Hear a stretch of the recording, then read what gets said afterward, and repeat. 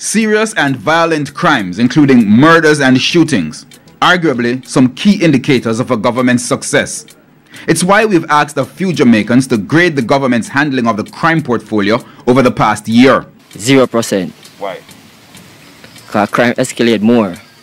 When I rate them in a crime, so that I see it go down, it come up, because them so can't sleep for the door open, and I can't sleep for the, not even the key hole open. It has not been handled properly, because lately it's when people are dead, that's the time when the police come. A couple of weeks ago, somebody thought it was a great idea to try and assassinate somebody in Manor Park. Walking distance, not a long walk either. Spokesman on security, Peter Bunting, gave the government a poor grade. And what it shows that up to September 4th, murders are up by 10% at 964 year to date.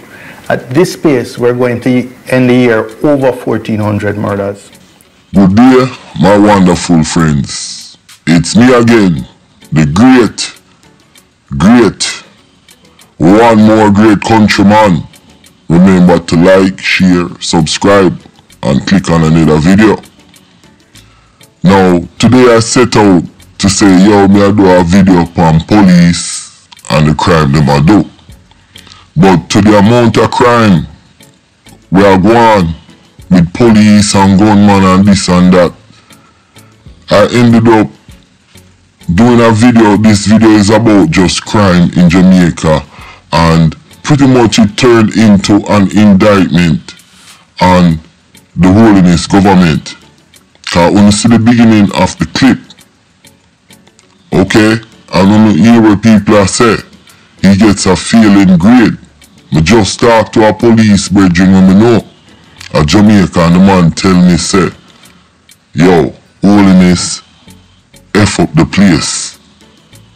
Let's go. Disappearance of the social media influencer. The 24-year-old has not been seen or heard from since July 11, when she reportedly visited her police boyfriend's apartment at Chelsea Manor in New Kingston. What's your name? What's your name?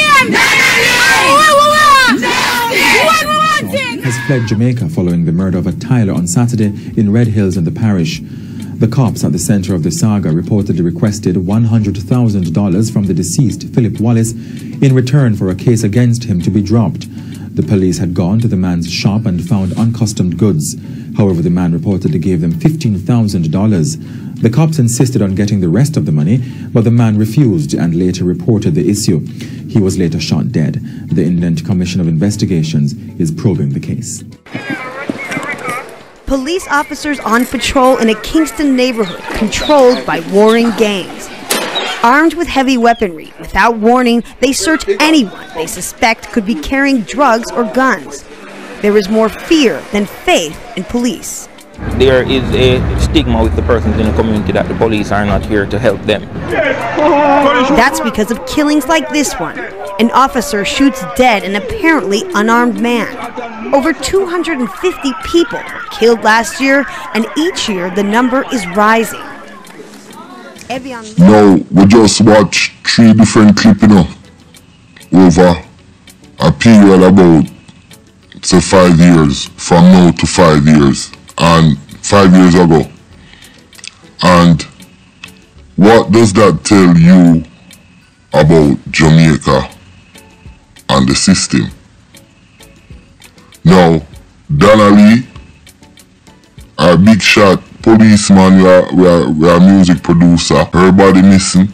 Him are the last person, and the police take over 2 months to arrest him. Body gone and dissolved long time, and then them create a false flag, make it look like the truck man do it. Now you have them police here, the next one them will extort the man, show him have some goods where he not supposed to have, and the man, they give them the money, I must talk on them, and them kill him, and then one of the police run away. You see the other clip with Al Jazeera. You know Al Jazeera, it come from Qatar, big time news media station, went to Jamaica and did a documentary showing the world how the police is, how the system is, and the injustice with the police. But to be fair, like I said, when me start a video here, it was about the police, but it just turned into crime and an indictment on Andrew Holiness administration. Let's go. The police, acting on information, commenced investigation into a plot to kill David Henry, O.C. Kochi, a member of the gang accused of being an informer to the police, of Kevron Salmon, otherwise called Siva, who was second in command of this gang. 2 firearms were recovered from that incident. Constable Tafara Silveira, attached to the St. Andrew South Division, who is identified as the leader of the gang, along with Mark Burnett and Christopher Robinson, were charged with conspiracy to murder and are before the Clarendon Circuit Court, which include at least 8 members of the security force, one of whom fled the island immediately after the arrest of Constable Silveira.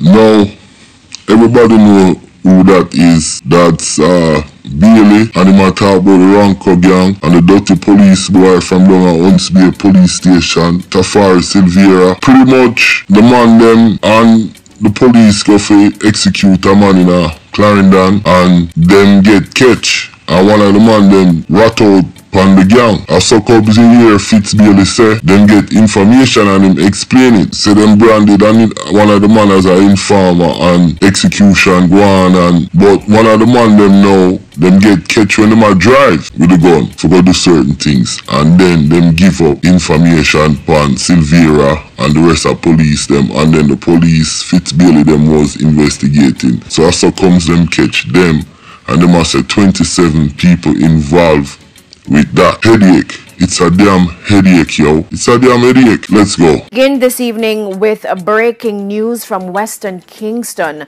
Just minutes ago, there was a daring gun battle between gangs from Tivoli Gardens and neighboring Denham Town. Now, it's understood that the security forces intervened to quell tempers. The police say gunmen fired at them from the Maypen Cemetery. The police recovered a firearm from the burial ground a short while ago. Now, the area remains tense at this time, but as you can see, the security forces are maintaining a strong presence on Spanish Town Road in the vicinity of the Denham Town Police Station. And if you're just joining us, we have an item of breaking news just coming in. There was a daring gun battle between gangs from Tivoli Gardens and a neighboring Denham Town. The security forces, they are now in the area, and here you are seeing footage of the security forces trying to take control of the situation there on Spanish Town Road and other areas in Western Kingston. Is on location and now joins me live via telephone. Kirk, good evening. General, I'm exactly at West Parade in the vicinity of the Tasties restaurant on Orange Street. It's a chaotic scene down here at the moment, General. A man was shot right in front of the Tasty restaurant. We understand that the victim is from locally not far away from here. From doing this video, there's a couple things jump out to me, yo, and how can I put it? It's not new, but it really shows the breakdown, because, like I said, I thought Andrew wasn't doing too bad, but Andrew, the way him answer question and deal with problems, it's like him just brush it off, and he's a delegator. He needs to get down there into the community and deal with issue, not go there with a bunch of security and this and that, but you have to be more straight up, Andrew.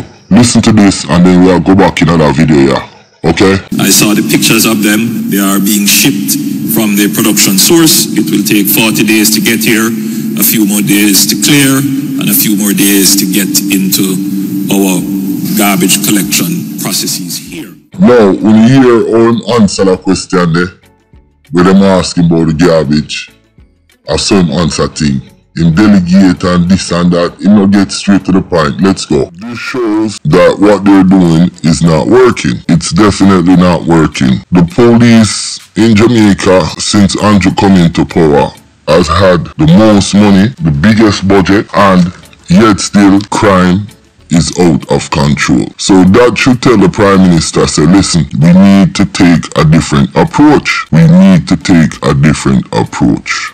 There is lots of inter-feud with communities. Some of those feud are, I would say most of them is a remnants of our 1980 election style and system. Most of the gang them in a one area, PNP or Labour right. And if you come from Labour right side, it no matter if your gang name Blackman gang or Clansman or Sparta, you represent PNP. And if you come from Labour right side, you represent Labour right. The system should have more things in place. Like my lord say, shoot them down, now bring them to hospital, this, that, to the gunman them. But Jamaica have been doing that for years. Them have secret hit squad, them have all sort of things where them experiment on the Jamaican population. Them have acid crew, the police boy them, now them have C-Talk. Me hear say them even buy a software from Israel that named Pegasus that listens into your conversation and it shows them everything, everybody you talk to, all the conversation is taped and it even ping your exact location. That's the Pegasus software. A lot of government been getting it and some human rights and other people, even the US, have been complaining about Pegasus, the Israeli company make it. But it really, this video really shows what is working and what is not working and what they need to do. Like I said before, they need a better social democracy plan in Jamaica for this thing to work. The system have to operate like Finland, Switzerland, US, Canada, England. We need these things in place because, like I said, a lot of the community feud is fueled by poverty, and some people say poverty don't make you bad or whatever, but in Jamaica case, in Jamaica that's the case. So the government needs to step up and go in at the community them, provide the resource and deter the youths them from gang. Most of the youths them, like them say 45-50% of boys are not going to school, they're not passing, the breakdown in the family, all of them things that lead to this. Let's go. When they went on the ground, you know, following strong leads, they went across the dyke road where it was reported that men were seen going across the dyke road with weapons. An approach of the team in that area, they were fired on. The team took evasive action, returned fire. After that, one person was found suffering from gunshot wounds. Two men ran from the police further into the bushes. Search of the area, they found one M16 rifle, two shotguns, one AK-47 rifle, one Taurus pistol. Subsequent to that, another weapon was found, which is a .380 pistol. When we went into the area, it was obviously the HQ or a base for the criminal syndicate operating in that area. The area is under curfew since Wednesday, and we do intend to continue to carry out further operational activities inside here. In the meantime, we believe that Shane Williams, OC Gaza Toussaint, a man who goes by the name Teacher, and Imaro Mackenzie, OC Munga, and Kirkwind, OC Big Red, are persons of interest who can assist us in this investigation. Gunmen with high-powered weapons held up and robbed a JAMAICAN supermarket in Guinevere. Then get pinned down and set up. Then now get you again. Then can't get you again. They might try to beat up some shot, but them can't get you again. Too much police night. As a police party of 3 tried to foil the robbery, the criminals opened fire on them, injuring 2. Further assistance came, but it was difficult for the cops to repel the criminals as they took several Chinese hostage. "I didn't know I would live," the injured sergeant told the Star. In the meantime, the National Security Minister, Dr. Horace Chang, says a special operations team is being deployed to Clarendon. But residents... So here we go again. You hear what the Justice Minister said on the last video clip. They're going to deploy police inclined and after certain things go down, yo, with the robbery. And they say the other police them are with Gregory Park and the guns them. So my thing is like this. If you have inter-gang feud, so you have one party and the next party, two parties and them a war, wouldn't it be a better solution if you send in a gang mediator, or you have a team of gang mediators who can go in and talk and try and solve why these people are feuding? Wouldn't it be better to send in a gang negotiator with the right resources? And resource mean money, education, healthcare and stuff like those. So instead of sending in the police all the time, we not get intelligent what's going on in the community, cause police work by information. So my thing is, why not send in a team of gang negotiators? And gang negotiator can be police officers, but what them do, them negotiate with the gangs them and talk to them, try and solve the problem they're having, build some trust in the community.